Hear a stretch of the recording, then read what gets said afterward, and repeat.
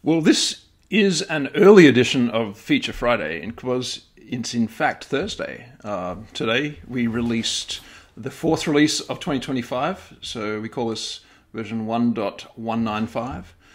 And there's a lot in it, right? So you'll see it from the What's New forum posting here. There's a lot of great stuff across the board. But there's something that I want to focus on because it's really, really new and probably unexpected. And it's this thing called the constrained surface.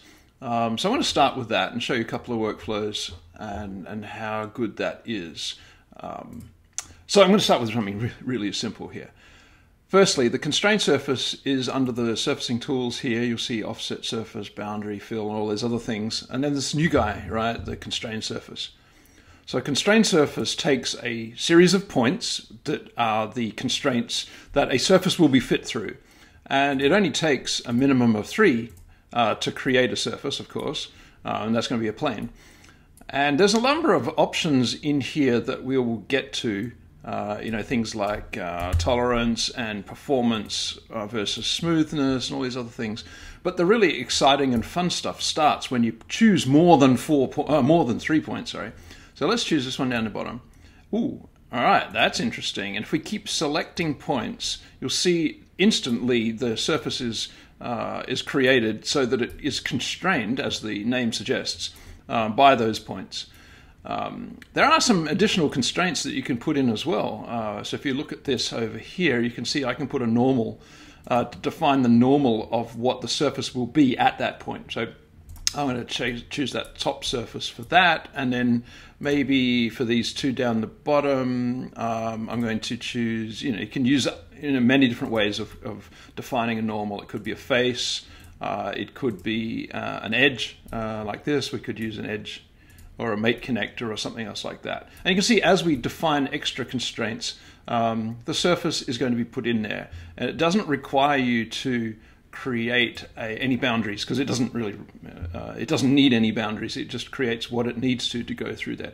So if I hide that part that I was using just as reference, you'll see that it actually creates a really nice quality surface. It's a degree 3 multi-segment surface. And if we have a look at it in maybe in this mode here where I use a nice shortcut for the zebra stripes, it's very smooth, right? But it's not designed to be sort of a class A modeling tool here. It's designed to take points and rapidly, whether they're digitized from vertices or other points in a sketch, or as we'll get to in a minute, scans, and create a nice surface through that. Now it's a surface that's it's a natural B rep surface in here, which you can do all the good things with, like thickening and use for splitting and referencing and offsetting, and do whatever else you need to do for that surface. So, and because it's so nice and smooth, it's very well behaved in situations like this. I'm going to go around with my space mouse now just to stop the the jerky rotations that I was doing before. Okay, so that is just the really basic of what a constrained surface is. But to move into the scan workflows, I'm going to go over to my phone, which is connected, and let me see if I can log back into it with this fancy mechanism. And yeah, so I've got Onshape open on my phone here, and I did a scan earlier using see, it's interesting here. I can actually, anyway, I'm in the same document, so there I am twice. What you can do, and this was new in the previous version of Onshape, is to use your phone's LiDAR scanning so that now we can, instead of just, we can import from an environment scan, which we've always been able to do, but now we can do an object scan. And this is using some new Apple technology and new Apple toolkits that have become available to us to do scanning of much smaller objects at a very much higher resolution.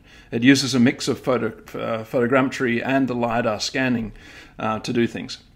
So what I did do was scan my violin, which is sitting right behind me, and I only wanted to scan this top surface here.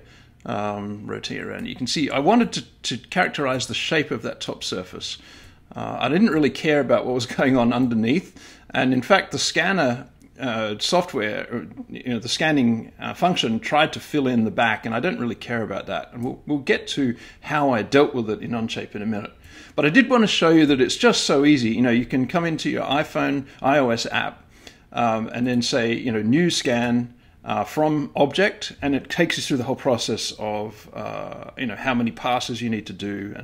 And I actually did this in a really, really rough way, as I said, just to get this one surface. And I did it in pretty poor light, but as you'll see, it's really quite good. Anyway, so let's go and have a look at it in this Part Studio here. And now you can see the scan.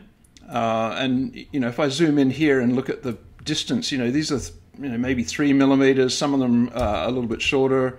So between 1.5, 2 millimeter to 3 millimeter resolution, which is really good, for something like this, because it's going to give us ample number of points to do what we need to do.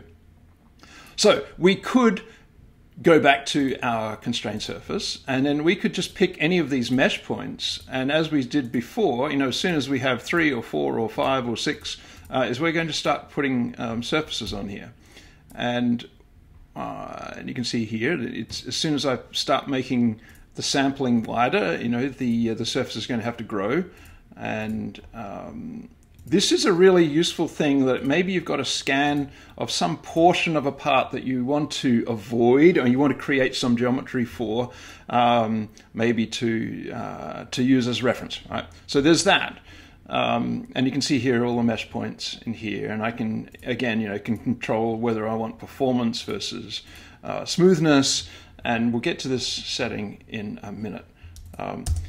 Right, so that's one way of using it, but it's going to be a fairly laborious way to stitch something together in this particular use case that I'm going to show you. The manual sampling way is perfectly adequate for certain other types of use cases. So what I did is first utilize some of the mixed modeling tools in Onshape, been around for a long time. So what I did is I used a few transform reorientations here to get the mesh in the right place, relative to the origin here. I then did a few split features. So let me open this here. Oh, by the way, here's something new as well. So now you can expand all or collapse all feature folders. That's something brand new in this release today as well. So a little bit of an Easter egg there for you. What I did to get this done was to build a trimming surface like this, and then I just did a regular split function, which is up here. I did a split operation where I split the part. You can see I did that, and I kept the inside and deleted one extra bit that was hanging around the bottom there. So hiding that surface, now you can see this mesh, but it's sort of isolated onto the area that I'm really interested in. Now, because this is actually really old violin, there are some bumpy bits on it, and there are some bits that I didn't take the chin rest off, for example, when I was looking at the back here. So there's some funny anomalies in the mesh. So I just did a little bit more. I did a little slice. Again, I just created a sketch, extruded that surface, and then split with that surface, and then I hid that. So now it doesn't actually really matter if you've got holes in it sometimes, and that's not a hole, that's just a reflection. But if you have a partial mesh, that's fine, because what's coming next will take care of that. And what comes next, of course, is the constrained surface. So what you do, again, is you pick the constrained surface, but instead of picking individual locations this time, we're going to go over to this option, which is the mesh option. And I can just give an entire mesh and, do something like that, smoothness and tolerance. And it's going to create a best fit surface through all of the points in this mesh. And it might be 20,000 or something in here. It's not particularly high, but you can see it's really fast, right? Let's have a look. Half a second, right, to create this surface. And if we want to look at this surface again, you can see it's pretty clean. The control point grid here is pretty well distributed, and it's going to be a perfectly usable surface for trimming, offsetting, thickening, and well, let's see. All right, so that's the test one. This is the one I actually did. Here it is. And you can see I used the same settings. Now, one of the things you can do is turn on a deviation display. So you can have a look at all the deviations above a certain amount. So let's go above, say, 0.5 millimeter. And these little red lines showing you where the mesh point and the surface are deviating from each other. And you can see that especially in some areas, here, probably better with the, yeah, there are some areas like this one, which is a real peak of a mountain. It looks like the scanning picked up something, maybe some dust or some different surface finish there. A couple more there. So the surface that's being created is kind of averaging all that out, but it still is useful to see where those bumpy bits happened. You can see there's a real terrain here, right? Anyway, so the deviation display is, you know, a part of this feature as well. So we've got this feature now, and I could I turn off the mesh. There's the surface that created. All right, so you can see it captures that shape really nicely, and this is, you know, from the side view, this is what I was looking to capture. This is a very important shape, as is this shape across the belly here, right, or across the waist. And typically you manually scan these things, and you have to do some kind of lofting operation. But we're going to avoid all of that, and you can see how fewer features it really is going to take me to do this. All right, so I have this surface now. I'm going to create a plane down here, and I have this side trimming, remember. So all I'm going to do now is an enclose feature, and I'll turn off that trimmer and turn off the reference surface. And, you know, now I've created a big solid block of wood, very similar to how I would actually have done this in the first place. The violin maker would have taken a big chunk of wood, split down the middle, of course. We can do that later. And then started carving out this shape. And we've done that operation really just in one massive scan-to-CAD sort of tour de force, right, here. So that's pretty nice. I've just done and then a shell operation down here, including removing the walls of the shell. You can see in here, I shelled everything, including the wall, just leaving that top, so that I could have a 2.5 millimeter. Typically, they're between 2.5 and 3.5 millimeters, depending on whether you're talking about the front or the back of the violin. So 2.5 is good for now. And that's pretty much on the way. Now, just for the purposes of demonstration, I'm going to mirror this across my plane, and then I'm going to offset that surface that we used before in my side trimmer, and I'm going to offset it in by a little bit, and you'll see why, because I'm going to thicken that, which is going to create the ribs. But I want to do a couple more split operations. So splitting, trimming, you know, all those things are very powerful Boolean operations. So now I can peel the top off, and you can see that now I've got three parts. Right? I've got the top and the bottom. Oops. Top and the bottom like that, and now I've created the ribs as well here.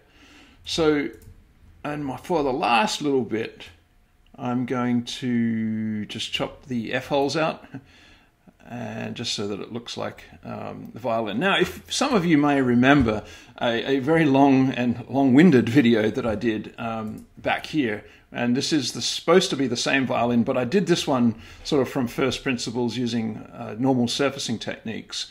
You know, they should look pretty similar, especially on that back there, because this is the actual violin that's again sitting right beside me, and it's to get to this point, and for there are reasons why you might have wanted to do it this way.